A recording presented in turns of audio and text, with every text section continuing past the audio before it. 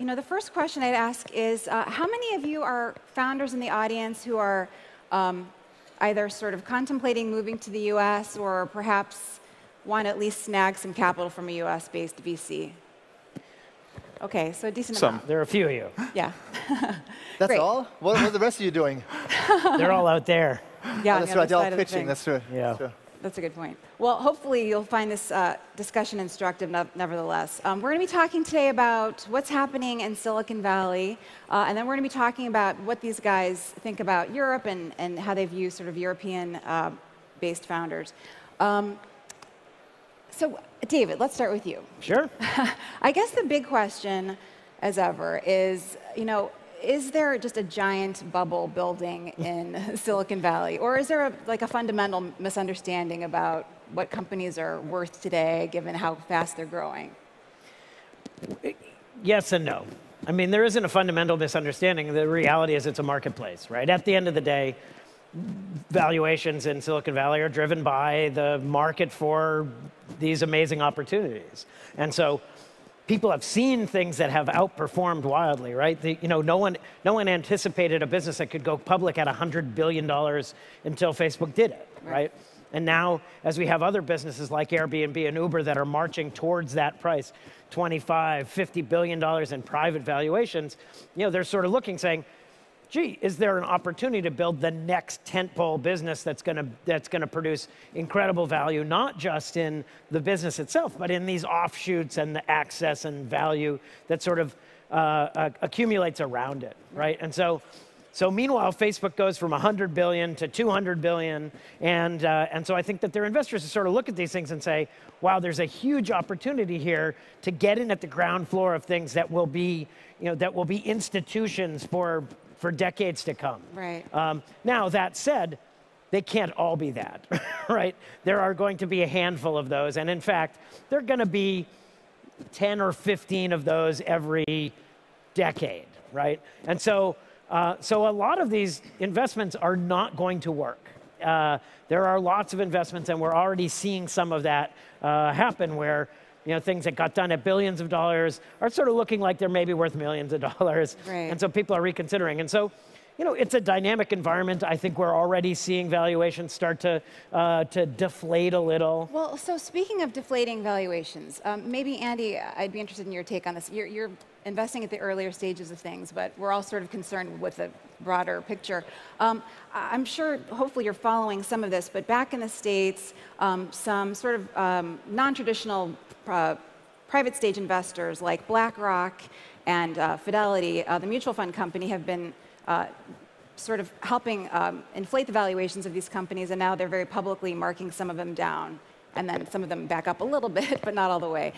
Is this going to have sort of meaningful ripple effects, do you think, or do you think it's going to be forgotten by January? I think it will, but I think it's going to take time. What we're already seeing is these later stage wobbles affecting the C rounds, the B rounds, and actually now the A rounds. Mm-hmm. We've got great companies who are frankly struggling to raise at a valuation pot based on what they raised the last round at. So what we're trying to do is be more conservative about the valuations that we place on the companies when we fund them. Because what we want to be able to see is, you go from raising your A at X and your B at Y and show a meaningful progression as you move through the stages. And frankly, when you have a company with almost zero revenue going out at like a $20 million post because it was super hot, that doesn't really do anybody any good. It's bad for the company, it's bad for the investors, and frankly, it's bad for everybody else who looks around and says, like, holy shit, this company did that, why can't we? And I think that's the cycle that we've seen ourselves going through over the last 2 or 3 years, and I think it's kind of on everybody involved, both on the investor side, actually, and on the entrepreneur side, to try and rein in that enthusiasm. We talk about a bubble and a bubble bursting, but it's not going to burst, it's just going to contract. Mm-hmm. And that's really the natural order of things. The economy goes up and down. We're seeing a bit of slowdown now, and it will take time, but it will move back up again in the future. I moderated a panel last week in San Francisco, and I talked to a lot of early stage investors who said, in fact, a lot of their portfolio companies are being told, they're looking for follow-on funding, and their portfolio companies are being told, let's just wait and see what happens. Tomas, you run a popular accelerator, AngelPad. You just graduated 13 companies from that newest class.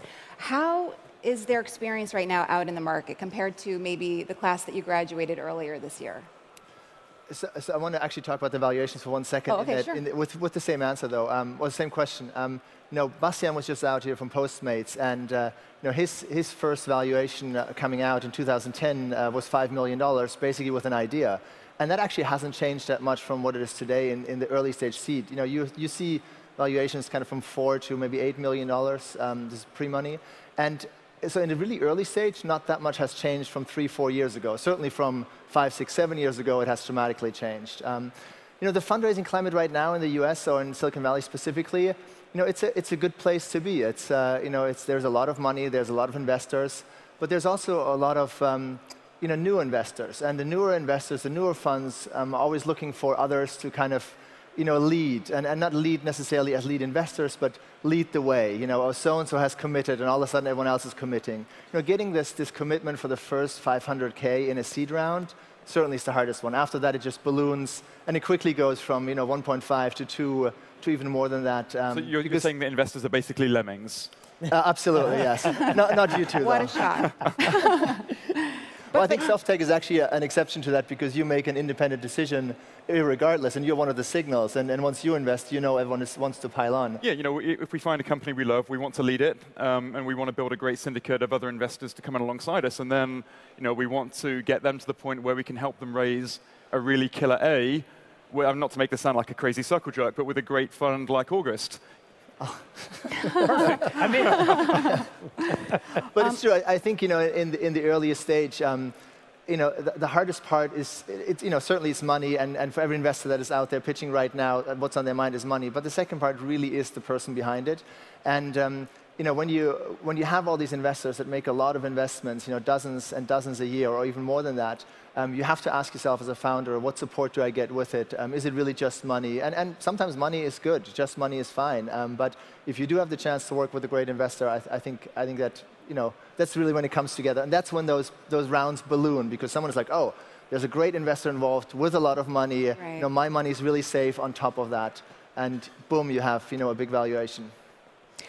Before we move on to what's happening in Europe and how you sort of view the scene here, just quickly, what do you think is going to happen in the US in 2016? I mean, my own suspicion, which I'm sure is sort of not so unusual, is we're going to see more IPOs, more M&A. It just seems like there's a lot of pressure built into the environment at this point, with so many, 150, 170 companies that are worth $1 billion, on paper to their investors that have not exited yet. What do you think? I mean, one of the problems with the valuation, this valuation bubble that you're describing, is that actually it's working against what you just suggested, right? It's working against M&A, it's working against IPOs, right? You look at the recent Square IPO. I mean, they needed to go public because they were losing a lot of money. They actually needed the capital, and yet they had to go public at half of the valuation that they raised money at last in the private markets, right? That's a very hard thing to do, and you only do it if you kind of are in a position where you need to, right? Right. And so we have lots and lots of companies that are at very big valuations. They need a lot of runway to get the economics of their business to match the valuation for the company from a public market standpoint. And then from an M&A standpoint, it's even harder, right? Because you have these companies that need to justify the acquisition of the company, but they're being valued at $2 billion, $4 billion, and the acquirers are looking at saying, there's no way I can buy you for $2 billion. So if you're willing to take $1 billion, then I might have a conversation, or more like you're willing to take $400 million, I'm willing to have a conversation. And so I think actually what we're going to need to see is a reasonable downturn before there's any real uptick in M&A in particular. And so I think we'll continue to see some great companies that have the opportunity to go public. But this has been one of the slowest tech IPO years in recent history, despite every enthusiasm for the market. Right. So it's this very interesting dichotomy of incredible enthusiasm in the private markets and real skepticism in the public markets. It almost seems like the downturn is going to happen on the public markets. I mean, and maybe eventually they'll surpass their current valuations, but it seems like that's the only way we're going to sort of really see what these. 2016 is going to be interesting. 2016. It's the first time in, what, 8 years that interest rates are going to be raised in 2016, if it doesn't even happen before. It's an election year with a change of administration in the US, so for sure we're going to have some different policies. So like the macroeconomics around it, there's always uncertainty when that happens. You know, and uncertainty goes both ways. You know, in 2008, as Obama came in, there was a lot of uncertainty, obviously, but there was a lot of hope that things are going to be turned around, right? And I don't know what I don't know what the sentiment in the real world is. I can tell you in Silicon Valley in New York. But there will be changes, and I think the markets could go both ways. They could start to be very optimistic, and we're going to have, I don't know, a Donald Trump crazy president, or you know, we might have a Hillary Clinton, you know, female president. Like, you know, you really don't know how the markets react to it. But it's going to be an interesting year for sure. 2016. It's going to be a lot more interesting than 2015. I think, just from the public side. Yeah, absolutely. Andy, what do you think? Yeah, I mean, I'm a firm believer in, you know, great companies will always do well. Now, we're advising all of our businesses to kind of tighten their belts slightly, you know, make sure that they're on top of spend, make sure that they are keeping track of, you know, just not doing anything stupid. And I think, you know, my focus has always been on B2B, and it's much easier to do that with a B2B company. You can begin to calculate what their lifetime value and their customer acquisition cost is. And we know that companies with great metrics can go out and raise cash. But we also know that companies don't have great metrics immediately, so they need to trim their spend. You know, and the funding will come back, and to these guys' point, there is a lot of money sloshing around. However, I just think that, you know, unless you need to raise money, you probably shouldn't immediately. Given what's happening in the US, which is a little bit crazy and unpredictable, how are you viewing, you know, what's happening here? Are you paying more attention than you have in the past? Are you spending more time here, or not necessarily?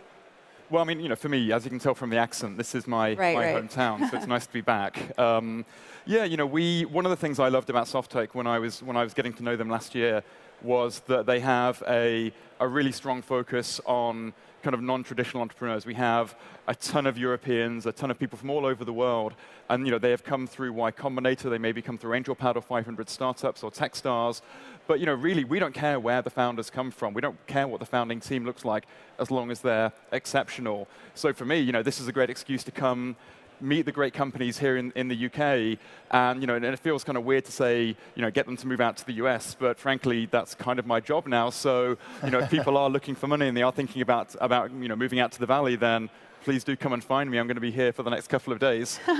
Is that a harder case to make? I'm starting to get the feeling that there's not the urgency that there once was to come to the US. Maybe it's because things are so expensive and... Well, you know, again, you know, I have some pretty firm beliefs about a lot of these things, and I think that not every business needs to be in Silicon Valley. Mm-hmm. If you're building kind of, you know, again, going on the B2B side, if you're building vertical SaaS for finance or for legal or for advertising or for fashion or for music, there's a billion places in the world you know, better to be than Silicon Valley, because frankly, music and fashion really don't exist there. But you know, if you're doing those things, London is an incredible place to start the business. Now, you may need to spend more time in the US in the future when you're going out to raise that big growth round. But frankly, you should be where your customers are. And if your customers are here, this is where you should be building your business. Tomas, do you agree? You know, I love European founders. You know, we talked about this a couple of weeks ago. You wrote about it in Techcrunch. You know, we've had a lot of success with European founders. You know, we had, you know, Postmates European founders, Evangelists European founders, Rollpoint is European founders. But they've all come to the US. And they've all come. Yeah. They've all come. So European founders, meaning, you know, European educated, came over, not second or third generation European. And you know, there's something about the people that you know pick up their bag and get over there and figure it out over there that is unique. And we really seen a lot of success with those founders.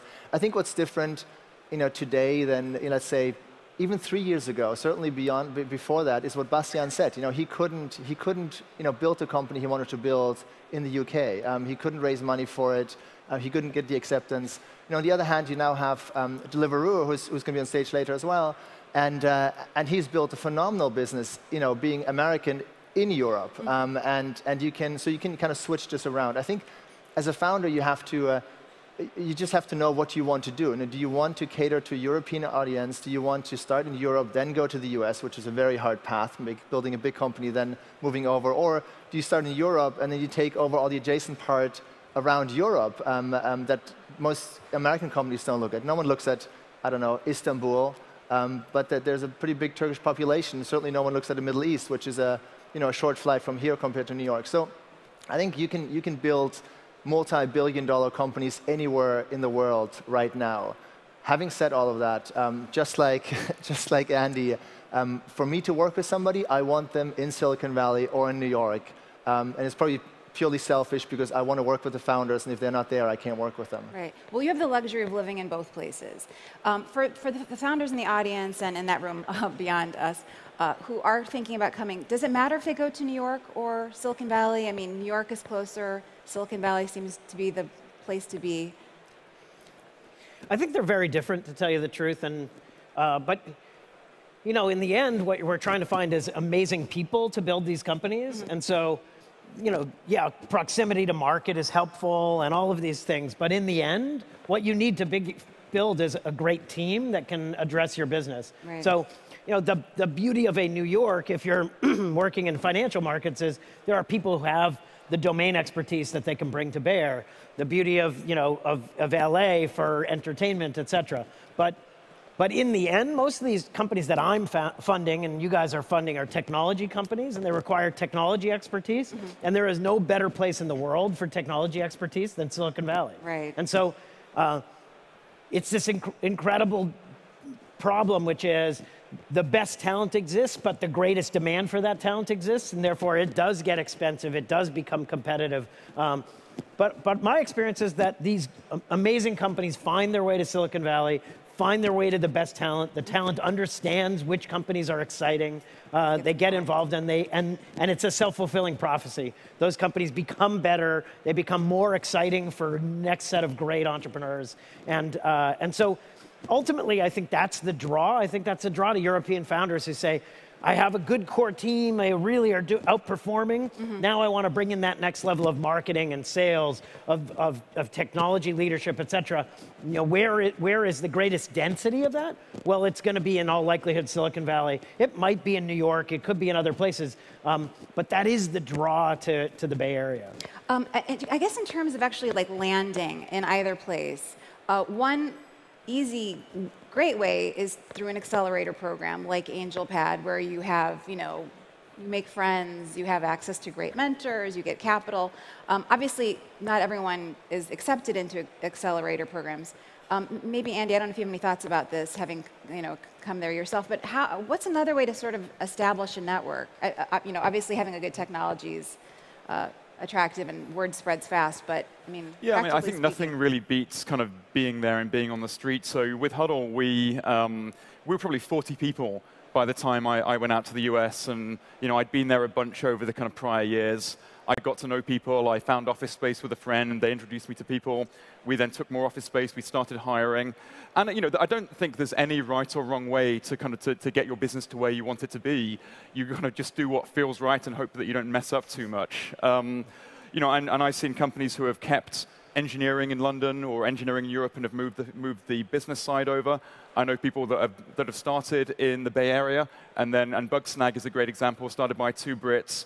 Took their A round from Benchmark earlier this year, and they've actually just set up an outsourced development office in Bath, of all places, because that's where they went to university, and they've got like a ton of friends there, great engineering school as well. So, you know, there's no one recipe for how to do this right. It's just, you know, you do what makes sense, and you know, try not to fuck up too much. Tomas, do you have any? I think it's, you know, it's easy these days. I mean, you get on a plane, you fly over there. You know, there's a meetup. There's 10 meetups every day.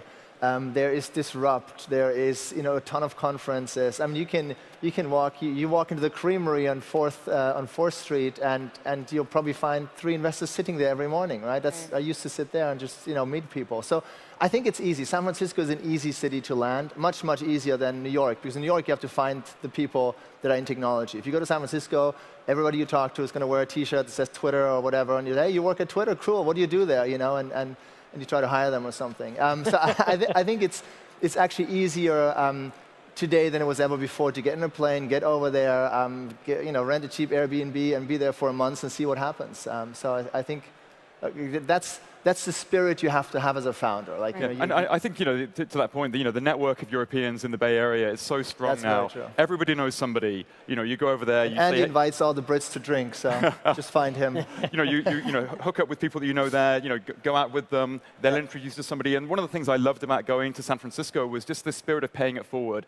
The social capital of introducing people to your friends. Everybody will connect you to somebody else. And if you want to get to Sir Michael Moritz, you can probably do it through 2 or 3 connections once you land. Which is also, possible. Let me just take the flip side on that. So everything I've said is true, but the flip side on this is that everybody knows an investor and everybody wants to introduce you to somebody.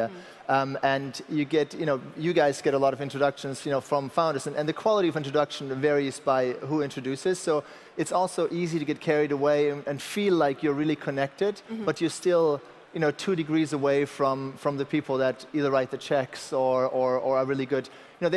There's a lot of posturing in Silicon Valley. I think about, oh, I'm a founder, I had a company. It's like, well, how successful was it? Just because you started a company and failed after spending $1 million or $2 million doesn't make you a great founder, right? Doesn't make you a great intro to the investor whose money you've lost. Right.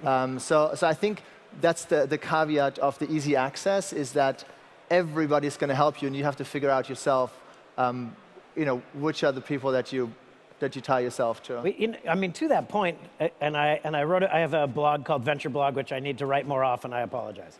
But I wrote a post about this a while ago where I described exactly what you're saying, which is, say, well, how do you get to investor? Well, you get to an investor through an introduction, but how strong that introduction is matters not just how close your relationship is with the person making the introduction, but how close the relationship is between the person making the introduction and the investor, right? Yeah. And so you actually have to know these people. They actually have to be excited about you as entrepreneurs. They have to be excited about what you're building so that they can then represent to someone like us, hey, this is someone I think is smart, is approaching this in a rational way. And by the way, you and I have a good relationship, so you know that I have reasonable judgment, right? So it isn't just about, hey, why don't you just introduce me, this will get done. It's, why don't you understand what I'm doing and get excited about it first, so that when the introduction comes in, it feels like a real introduction. Because I can tell you there's a huge difference between some introductions I get, David, meet so-and-so, and David, I'd like you to meet so-and-so who's an amazing entrepreneur with whom I have worked or would love to work, or I'm investing or whatever, right? Those things are very different. And so you really have to understand the nature of the relationship, not just that you have one. But I think there's more, there's better data on that than ever before. Like AngelList is an incredible source of information to work out who's connected to whom, who has invested with whom in the past. And that's data that you can leverage to help get that really good quality introduction. Because you're right, we get dozens a day, most of which are crap, but it's the 2 or 3 from people you genuinely trust, who are genuinely excited about the company. Those are the ones that you jump on. Guys, we are running out of time. And before we go, because I think people in the audience want to know what you're sort of interested in, maybe you could each talk about kind of the most interesting new trend that you're tracking. David, do you mind starting? I should not start because I don't track trends. I'll let you guys start, and I'll just go, yeah, that's good. We invest so broadly. We work with so many companies that we don't look for something specific. We actually look for very, very broad. Within one cohort, we don't want to have competing companies. We don't even want competing companies in the portfolio, and we have 140 companies that came out of AngelPad now, 130. So we do look very broadly. I know a few things that I don't look at, which is generally hardware, music, and dating, because I just don't feel like I can add a lot of value in it. But what I'm really excited about is traditional industries being disrupted by technology, a lot on the consumer side, but even on the B2B side. So when I look at, certainly black cars have been disrupted. We've seen that. Delivery has been disrupted. There's like 20 others that haven't been disrupted, and a lot of that has to do about where individuals spend their money. So when you look at how much people spend in their house, for example, on water filters and all this other stuff, no one really has looked into that. Amazon is actually playing around in that field a lot more than any startup. That's on the consumer side. On the enterprise side, I think anything that is enabling big data, anything that's enabling APIs, anything that makes all this massive amount of data that we collect and gather more useful, more sortable, more storable, all these really hard technology problems. It's just going to be the plumbing of the gold rush. That's the genes, the Levi's jeans of the gold rush is the plumbing behind it. And Levi's made money, so I figure we make money with investing in some of the plumbing of the internet. Yeah, so very briefly, kind of similar. I love developer tools. We kind of talk about, funding the guys with the shovels rather than the miners. Verticalized SaaS, so SaaS for deeply unsexy traditional industries like blue-collar technology, government, education. We love all that kind of stuff. Really, anything that has been traditionally criminally underserved by technology, we think there's a huge opportunity there. As the fun, though, we do marketplaces and hardware and all the same crap as everybody else. Yeah. Well, you said, oh, OK. Well, actually, we're almost out of time. Guys, great to see all of you. Thank you so much for being here. Thank you, everyone. Thank you, Thank Connie. you. Yeah.